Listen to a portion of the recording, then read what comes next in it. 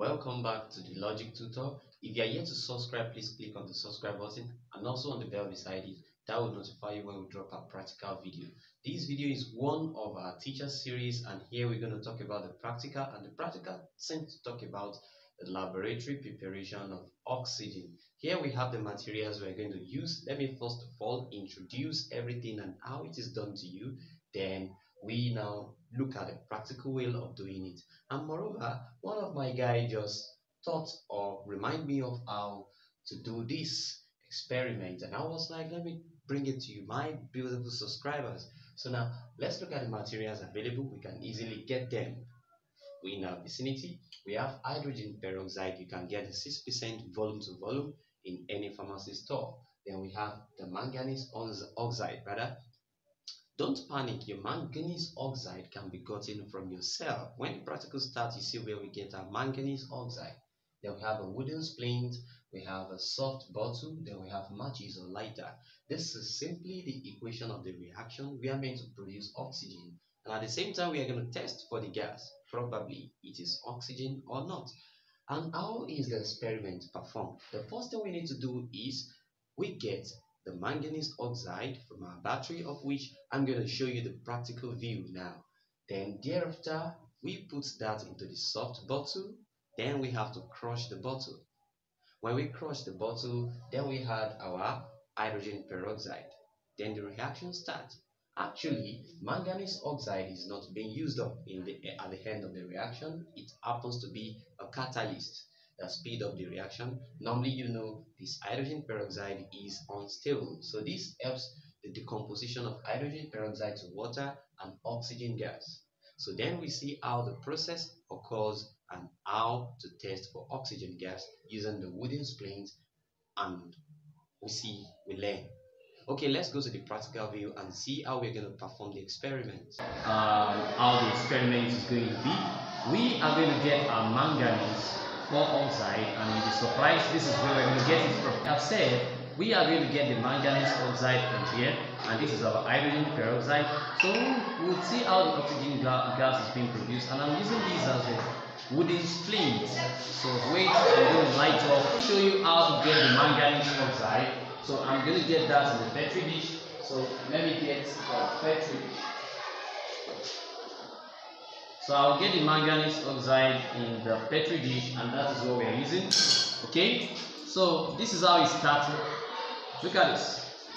I'm peeling this now, and that is how and where we get a manganese oxide.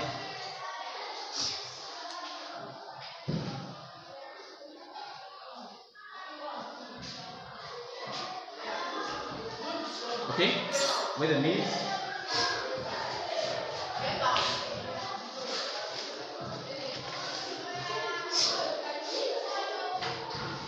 Alright, I have to puncture this.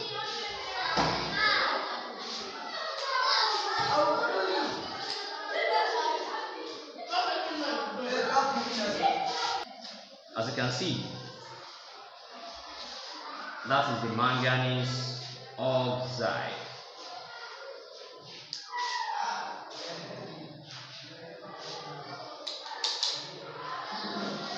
Actually, you need to do this with an hand glove with a great care, because this content is poisonous.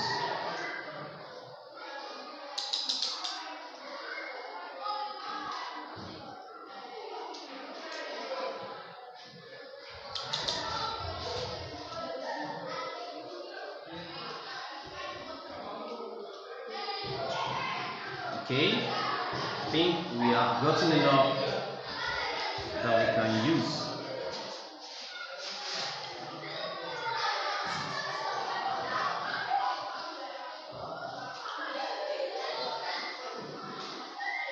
So I think this is enough.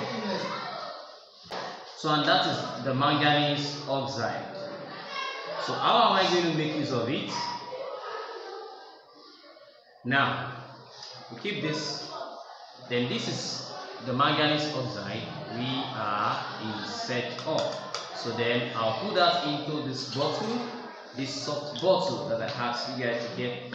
So when I put that, I'm going to use the petri dish and the spatula to put it in, and I have this. See this? I'm putting it in.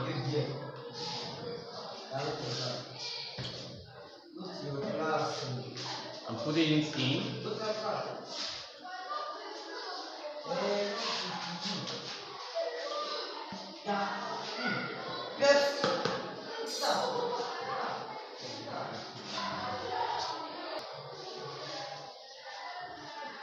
Now that I place this now,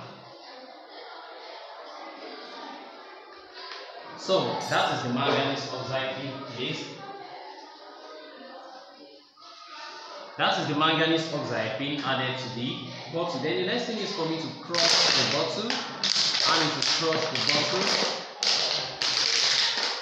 So now I have crossed the bottle. So after crossing the bottle, I will add my hydrogen peroxide. Then once added, you see the popping up of gas. Then what next? I think I need, if I close the container, you see the gas coming out right there. Good, that is oxygen gas.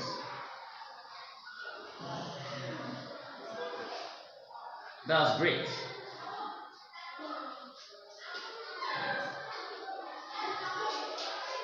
That is oxygen gas actually. Now, if I'm to test for that gas, I'm going to introduce glowing splints. And how do I have the glowing splints? I cannot light up the match around this gas. So what did I do? Let me make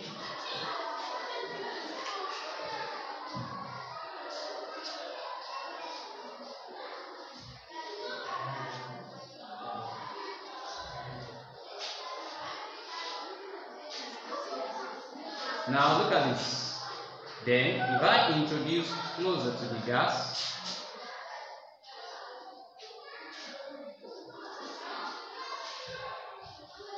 you discover that the glowing splints will rekindle. Okay, let us add more hydrogen peroxide to see the response.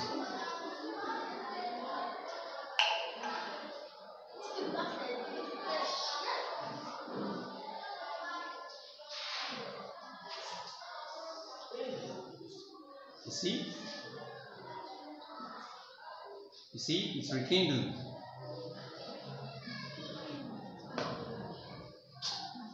That shows the presence of oxygen gas. Now we can also try that one more time to really see what we're talking about.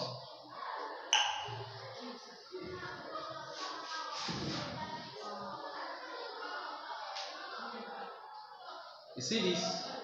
When I introduce, you see? So that shows the gas supports combustion, and that is oxygen gas. So we have proved that the gas supports combustion and it is oxygen gas, and that is a typical test for oxygen gas. Thanks for watching. Please subscribe to our YouTube channel. It's free. Thank you.